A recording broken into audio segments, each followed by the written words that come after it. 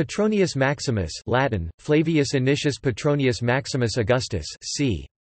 396, the 31st of May 455, was Western Roman Emperor for 2.5 months in 455. A wealthy senator and a prominent aristocrat, he was instrumental in the murders of the Western Roman Magister Militum, Flavius Aetius, and the Western Roman Emperor, Valentinian III. Maximus secured the throne the day after Valentinian's death by ensuring the backing of the Senate and by bribing the palace officials.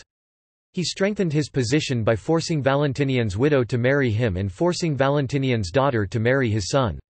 He cancelled the betrothal of his new wife's daughter to the son of the Vandal king Genseric. This infuriated both his stepdaughter and Genseric, who sent a fleet to Rome. Maximus failed to obtain troops from the Visigoths and he fled as the Vandals arrived, became detached from his retinue and bodyguard in the confusion, and was killed. The Vandals thoroughly sacked Rome.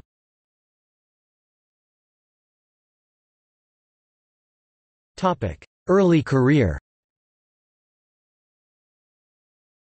Petronius Maximus was born in about 396. Although he was of obscure origin, it is believed that he belonged to the Anici family. Related to later Emperor Olybrius, Maximus was the son of Anicius Probus, and the grandson of Anicia Faltonia Proba and Sextus Claudius Petronius Probus, who was prefect of Illyricum in 364, prefect of Gaul in 366, prefect of Italy in 368–375 and again in 383 and consul in 371. Maximus had a remarkable early career. His earliest known office was praetor, held in about 411. Around 415 he served as a tribunus et notarius, which was an entry position to the imperial bureaucracy and led to his serving as comes sacrarum largitionum, count of the sacred largesse, between 416 and 419. From January or February 420 to August or September 421 he was praefectus urbi of Rome, meaning that he had executive authority for much of the municipal administration of Rome. He held the office again sometime before 439. As praefectus he restored the old St. Peter's Basilica. He was also appointed praetorian prefect, a leading military and judicial position, sometime between 421 and 439. It was either while holding this post or during his second urban prefecture that he was appointed consul for the year 433. Becoming a consul was considered the highest honor of the Roman state. From August 439 to February 441 he held the Praetorian Prefecture of Italy, the most important administrative and judicial non-imperial position in the Western Empire. He was awarded a second consulship in 443. In 445 he was granted the title of patrician, the empire's senior honorific title, which was limited to a very small number of holders. During this year he was briefly the most honored of all non-imperial Romans, until the third consulate of Flavius Aetius, generalissimo, or magister militum, of the Western Empire, the following year. Between 443 and 445 Maximus built a forum in Rome, on the Caelian Hill between Via Labicana and the Basilica di San Clemente.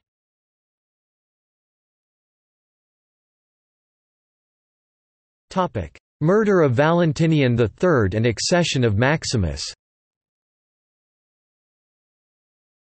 According to the historian John of Antioch, Maximus poisoned the mind of the emperor against Aetius, resulting in the murder of his rival at the hands of Valentinian III. John's account has it that Valentinian and Maximus placed a wager on a game that Maximus ended up losing. As he did not have the money available, Maximus left his ring as a guarantee of his debt. Valentinian then used the ring to summon to court Lucina, the chaste and beautiful wife of Maximus, whom Valentinian had long lusted after. Lucina went to the court, believing she had been summoned by her husband, but instead found herself at dinner with Valentinian. Although initially resisting his advances, the emperor managed to wear her down and succeeded in raping her. Returning home and meeting Maximus, she accused him of betrayal, believing that he had handed her over to the emperor. Although Maximus swore revenge, he was equally motivated by ambition to supplant a detested and despicable rival. So he decided to move against Valentinian. According to John of Antioch, Maximus was acutely aware that while Aetius was alive he could not exact vengeance on Valentinian, so Aetius had to be removed. He therefore allied himself with a eunuch of Valentinian's, the Primicerius Sacri Cubiculi Heraclius, who had long opposed the general, with the hope of exercising more power over the emperor. The two of them convinced Valentinian that Aetius was planning to assassinate him and urged him to kill his Magister Militum during a meeting, which Valentinian did with his own hands, with the help of Heraclius, on 21 September 454. Once Aetius was dead, Maximus asked Valentinian for Aetius's now vacant position, but the emperor refused. Heraclius, in fact, had advised the emperor not to allow anyone to possess the power that Aetius had wielded. According to John of Antioch, Maximus was so irritated by Valentinian's refusal to appoint him as his Magister Militum that he decided to have Valentinian assassinated as well. He chose as accomplices Optilia and Thratilla, two Scythians who had fought under the command of Aetius and who, after the death of their general, had been appointed as Valentinian's escort. Maximus easily convinced them that Valentinian was the only one responsible for the death of Aetius, and that the two soldiers must avenge their old commander, while at the same time also promising them a reward for the betrayal of the emperor. On 16 March 455 Valentinian, who was in Rome, went to Campus Martius with some guards, accompanied by Optilia, Thratilla and their men. As soon as the emperor dismounted to practice with the bow, Optilia came up with his men and hit him in the temple. As Valentinian turned to look at his attackers, Optilia killed him. At the same moment, Thratilla killed Heraclius. The two Scythians took the imperial diadem and robe and brought them to Maximus. The sudden and violent death of Valentinian III left the Western Roman Empire without an obvious successor to the throne. Several candidates were supported by various groups of the imperial bureaucracy and the military. In particular, the army's support was split among three main candidates: Maximianus, the former domesticus bodyguard of Aetius, who was the son of an Egyptian merchant named Domninus who had become rich in Italy, the future emperor Majorian, who commanded the army after the death of Aetius and who had the backing of the Empress Licinia Eudoxia, and Maximus himself, who had the support of the Roman Senate and who secured the throne on 17 March by distributing money to the officials of the imperial palace.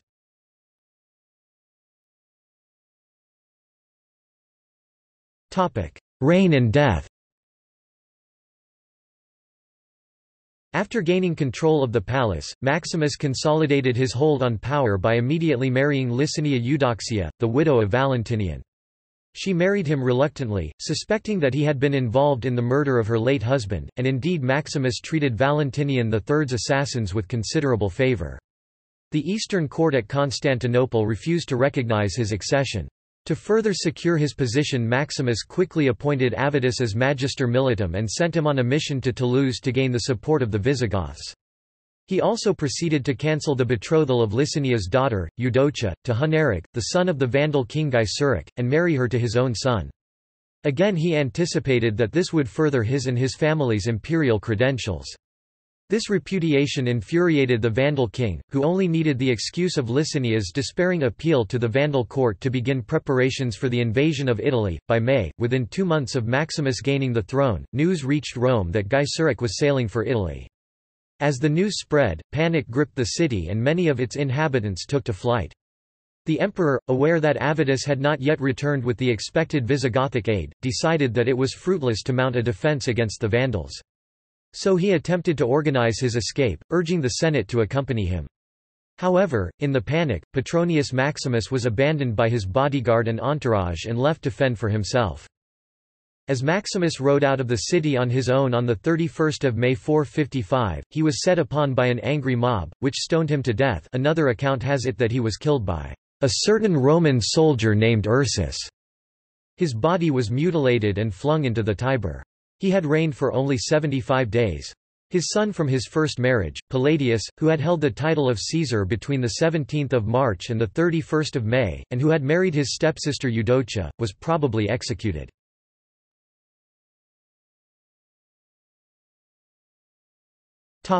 Aftermath. On 2 June 455, 3 days after Maximus' death, Gaiseric captured the city of Rome and sacked it for 2 weeks. Amidst the pillaging and looting of the city, and in response to the pleas of Pope Leo I, the Vandals are said to have desisted from arson, torture, and murder. Such modern historians as John Henry Haran state that temples, public buildings, private houses and even the emperor's palace were destroyed. The Vandals also shipped many boatloads of Romans to North Africa as slaves, destroyed works of art and killed a number of citizens. The Vandals' activities during the sack gave rise to the modern term vandalism. Gaiseric also carried away the empress Licinia Eudoxia and her daughters Placidia and Eudocia. Some historians believe the enmity between Petronius Maximus and the powerful Patricius and Magister Militum of the West, Aetius, had led to the events that gradually brought down the Western Roman Empire.